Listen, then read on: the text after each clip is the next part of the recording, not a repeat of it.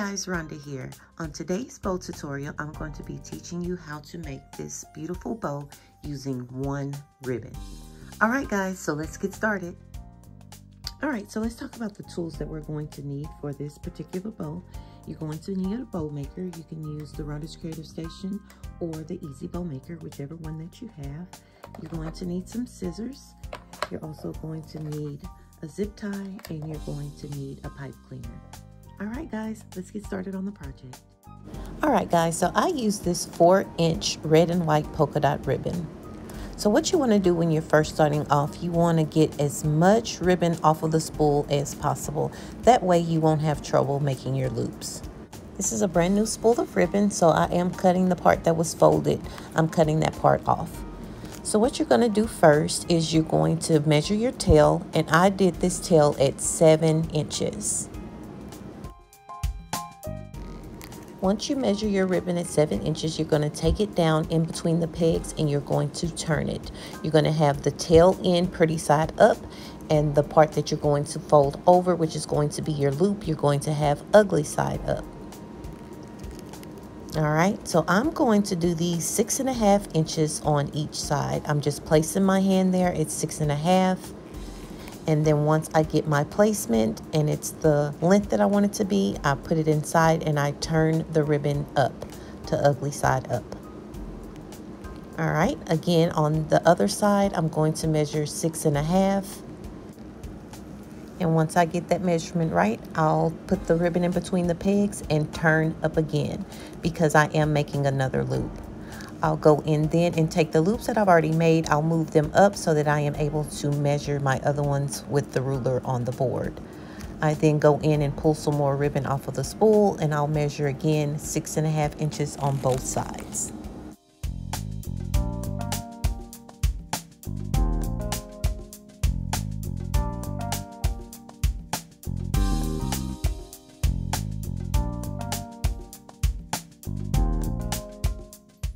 All right, so now that I am finished with my last loop, I am not going to turn my ribbon up. I'm actually going to leave it pretty side up and bring it to the top. All right, so I pull the ribbon up then, and I just kind of guesstimate what 7 inches would be. But if you're just starting to make bows, go ahead and measure your 7 inches out because you want your tails to be the same length.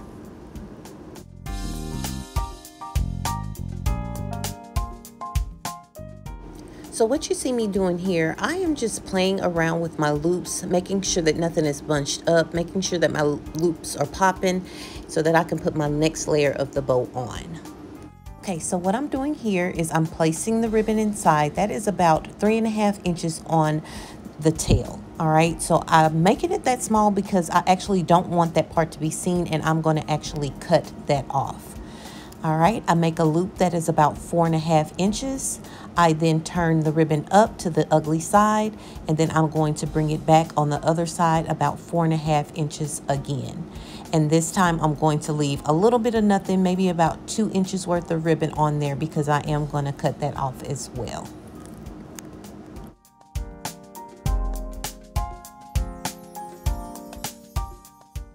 All right guys, so now you want to grab your zip tie and your pipe cleaner. You're going to take your zip tie and you can put it on either side of the bow. You're going to lift up on your bow, making sure that you pick up all of your ribbon, place the zip tie underneath, and then you're going to tie it. All right, so you do not want to pull your zip tie totally closed. You want to put it on, then lift your bow up. And then what you're going to do is you're going to fluff your bow. But before you do that, you're going to take the zip tie and bring the closed part to the back. And then you're going to fluff your bow. Here you're just making sure that everything looks good, everything is even, and you don't have anything that's out of place. Next, you're going to take the one tail that is to the front. You're going to take it and move that all the way to the back. You're going to just pull it in between the two loops that are on that side, okay? What you're doing here is you're just making sure that both of your tails are on the bottom of your bow, okay? All right, once you get that ribbon to the bottom of your bow, you're going to pull your zip tie a little bit tighter, and then you're going to check it again. I believe in checking your bow 3 and 4 times before you pull it tight, okay? So then you'll get your pipe cleaner and you'll place it through. If you're putting it on a grapevine, I would advise that you use another zip tie. But if you're going to use this on a wreath, Or if you're selling it, you can just put both and your customer can choose which one that they want to use. Again, here you see me fluffing my bow, making sure everything looks good. And then I'm going to turn it to the back, and I'm going to make sure that my zip tie is right in the back, and I'm going to pull it tight. Now you see, once I pull it tight, you see how that bow pops. That's what I tell you guys all the time. Make sure if you're not using a zip tie that you're tying it really, really, really tight so that your bow will pop. Now I'm going to take my scissors and I'm going to cut those tails off. I do not show you in this video of me cutting the other tail that's underneath the loop, but you want to make sure that you cut the tails as close as you can. That zip tie is going to hold it real tight. It's not going to come apart. So you want to get the cut as close as you can so that people won't be able to see it. But you want to cut both tails that's on those top loops. You want to cut them off. Okay, here you see me dovetailing. The dovetail didn't look good to me, so I went in again and dovetailed again. Y'all, don't be afraid to make your stuff look as perfect as possible, all right? If something doesn't look good or something is off, your cut is off, make sure to go in and cut it again. You want everything to look good.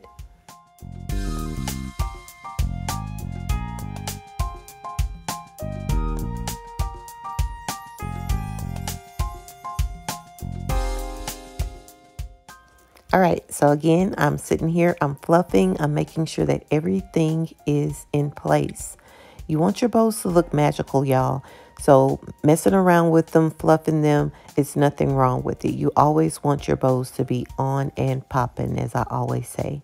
All right, so we're going to take another piece of the 4-inch ribbon. We're going to cut it down the middle.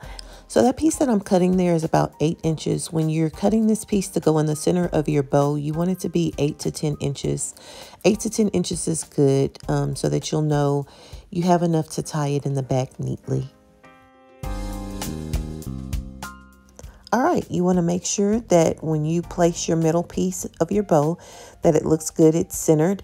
And again, y'all, I'm just a fluffing machine. I just keep messing with my loops. And this is something that I do all the time. I want to make sure before I make anything permanent that it looks good, all right? So I'm going to take it there, I'm going to tie it, and then I'm going to tie it into a knot.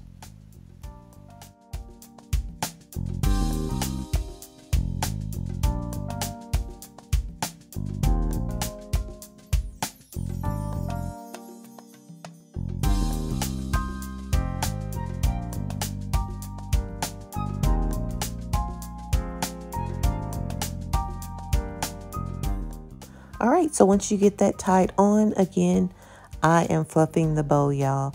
I just want to make sure that everything is perfect, or as perfect as possible.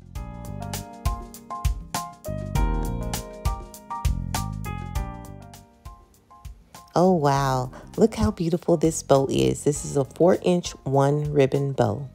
I hope you guys are enjoying the Bow-Licious Bow series. This is our second bow, and I can't wait to make more bows for you.